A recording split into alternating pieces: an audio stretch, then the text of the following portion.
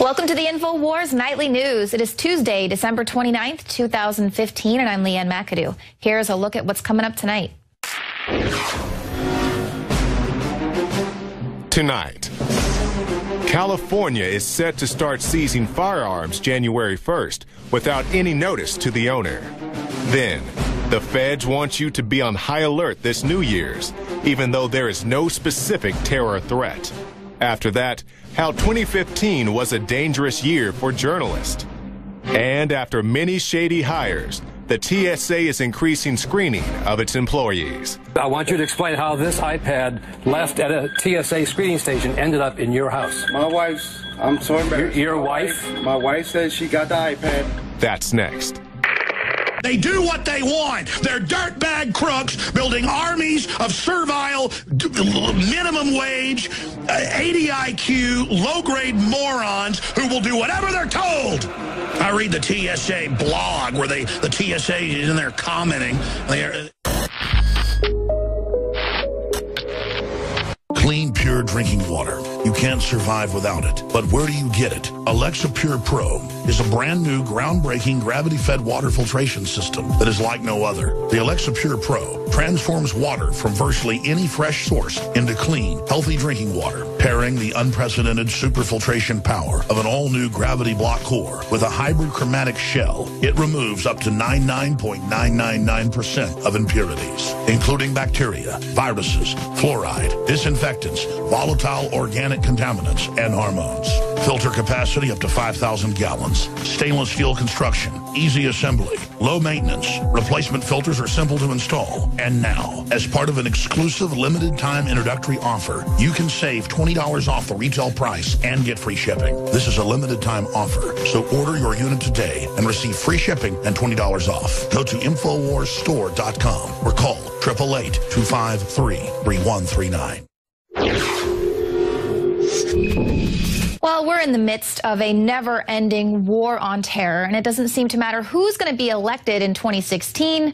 They are pushing for even more war. And now a Democrat has come out calling for a little small surtax on the American people to pay for the war against the Islamic State. This is Senator Chris Coons. He's a Democrat from Delaware. He went on the Morning Joe show to call for just a small surtax to pay for this war. Never mind that it's been a totally ineffective air campaign that thus far has cost more than $5 billion. So Coons says that in addition to authorizing Obama's unconstitutional authorization for use of military force, Congress must levy a new tax on Americans to pay for military action against the Islamic State. Now, the U.S. has spent more than $5 billion on the war against Islamic State since just August 2014. The daily tab for fighting ISIS has climbed more than 20% between May and October of this year. We're paying nearly $1 million a day, according to the Pentagon's latest public figures. And the cost, of course, is expected to rise considerably now that Obama and his administration has said that they're going to even step up this campaign to wipe out the group. And like I said, this has been largely ineffective. ISIS has continued to grow. Current intelligence estimates are putting them 20 to 30,000 fighters. And they only just began doing these air campaigns against the oil fields and being able to report that they've taken out the ISIS leader who was responsible for the Paris terror attacks. So it's been wholly ineffective, and now they're saying they need even more money. Well, I've got an idea of how you can pay for this war against the Islamic State. Stop funding them. Stop training them. Stop dropping weapons into their territory. Stop training moderate rebels who defect to ISIS. I mean, it's a total joke, and I'm sick and tired of my tax dollars going to this never-ending war on terror that they are basically promoting and funding here. But here's another idea of how to pay for this war against the Islamic State. Stop spending federal tax dollars on mosques with links to terrorist organizations. Now, this is the Islamic Center of Greater Kansas City. They've received $2.7 million from the Department of Agriculture since 2010. This is a mosque linked to the Muslim Brotherhood. Now, this money largely went to the mosque's Crescent Clinic. It provides services through their WIC program, and their most recent payout was about $300,000 handed out October 1st. Now, property records show that this mosque is owned by the North American Islamic Trust, which acts as a financial holding company for Islamic organizations. It offers Sharia-compliant financial products to Muslim investors. It operates Islamic schools, and it owns more than 300 other mosques throughout the U.S.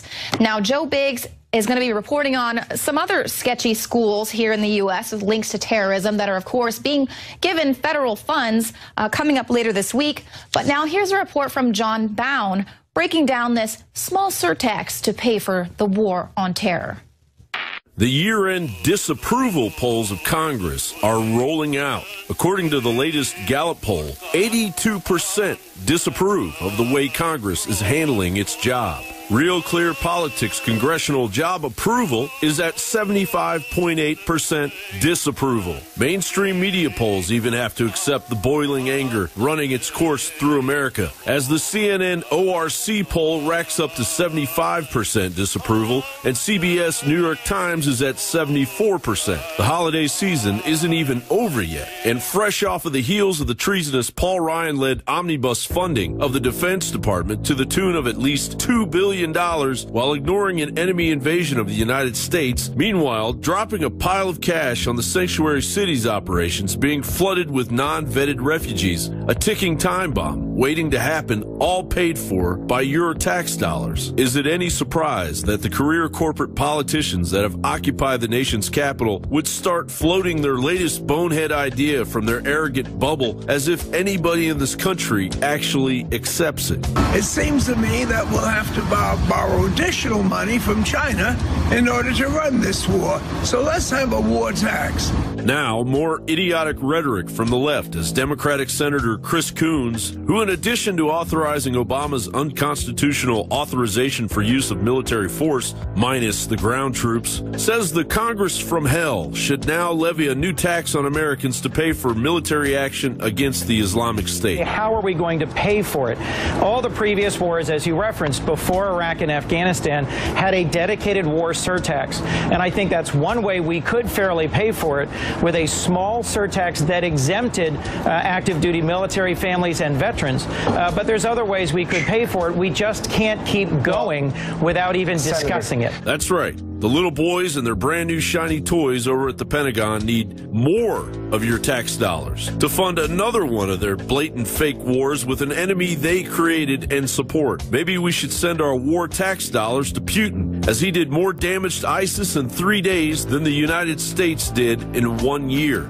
Vocative reports the daily tab for fighting ISIS had already climbed more than 20% between May 21st and October 15th of this year, from 9.1 million a day to nearly 11 million per day. According to the Pentagon's latest public figures, more than half of these costs came in the form of airstrikes, which the U.S. has employed since August of 2014 to pound Islamic State targets. Munitions, logistics, and operational support accounted for the remaining costs, according to the Pentagon. Despite spending billions, the air campaign has failed to weaken the Islamic State, according to intelligence officials. A defense official told the Associated Press, "We've seen no meaningful degradation in their numbers." He cited intelligence estimates that put the Islamic State's total strength at somewhere between 20,000 and 30,000, virtually the same number as last August when the airstrikes began. Face it, you sell out ideologue suits bumbling around the district of criminals. The poll numbers and an average of black-budgeted $1.6 trillion in annual never-ending war costs don't lie. The days of wagging the dog for the assumed idiotic taxpayers you've robbed year in, year out is coming to a screeching halt. John Bown for INFOWARS.com. According to the latest report from Reporters Without Borders, 110 journalists were killed around the world in 2015. But what's surprising about these figures is that this year, the majority were killed in supposedly peaceful countries. And the group lists the war-torn Iraq and Syria as the most dangerous places for journalists, followed by France, of course, after 8 journalists were killed there and the jihadi assault against the Charlie Hebdo magazine. And India has been listed as Asia's deadliest country for media personnel. And they say that this high toll is largely attributable to deliberate violence against journalists, and it demonstrates the failure of initiatives to protect media personnel. And they talk about the growing role of non-state groups such as the Islamic State group in perpetrating these atrocities against journalists. And we've reported here on numerous occasions that there is a war against journalists, a war against the media here, and also we're witnessing a major war toward the First Amendment, which of course protects journalists. Now, something else that they're reporting, it's not just frontline journalists that are feeling these effects of constantly having to pump out this war propaganda. Reporters are now claiming to have PTSD from watching violent news. And this is according to a new study of media and human rights workers. They uncovered claims of PTSD and vicarious trauma from those who are working with video and audio that shows terrorist beheadings and city shootings. And the biggest impact came from the sound of victims screaming. They note that whether it's a broadcaster, publisher, human rights, or humanitarian professional, symptoms associated with post-traumatic stress disorder previously only observed in professionals deployed in the field are now evident amongst staff working in offices, what they're calling the digital front lines.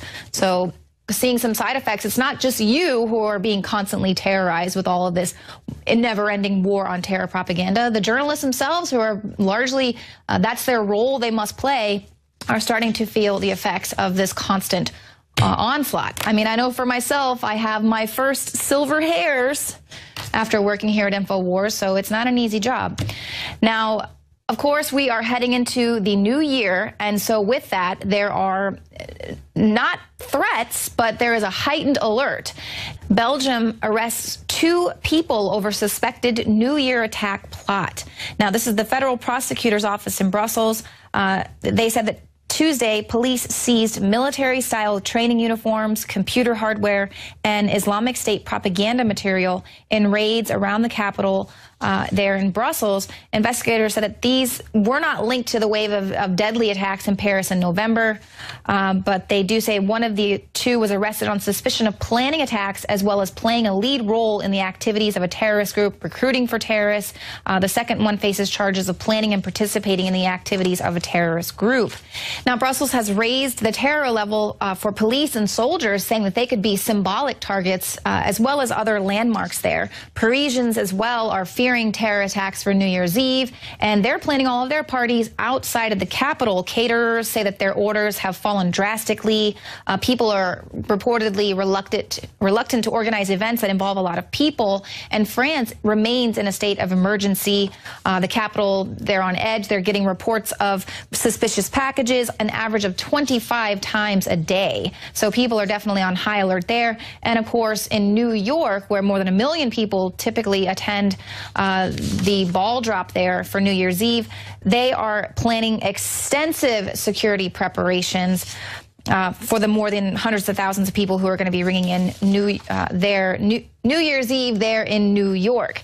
Now, they said that they're going to be a total of about 6,000 officers on hand, but they're also going to be having about 500 plus officers from the new anti-terror force, the Critical Response Command. So these are people who are specifically trained and specialized there in preventing terror.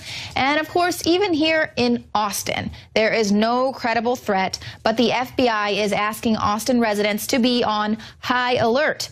Now, what this is part of a program that they're wanting to get more people to start reporting suspicious behavior that could potentially stop a terror attack or an act of violence before it happens. Now their experts are saying that people are using non-suspicious items like soda can or even children's toys to create explosive devices.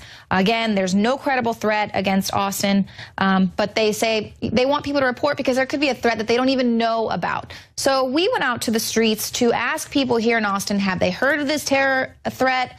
Are they concerned? How do you even spot suspicious activity activity in a city where everyone's a little bit weird. And, we wanted to find out if this is going to be an effective maneuver or if it's just going to be putting people on heightened alert and suspicious of their neighbors.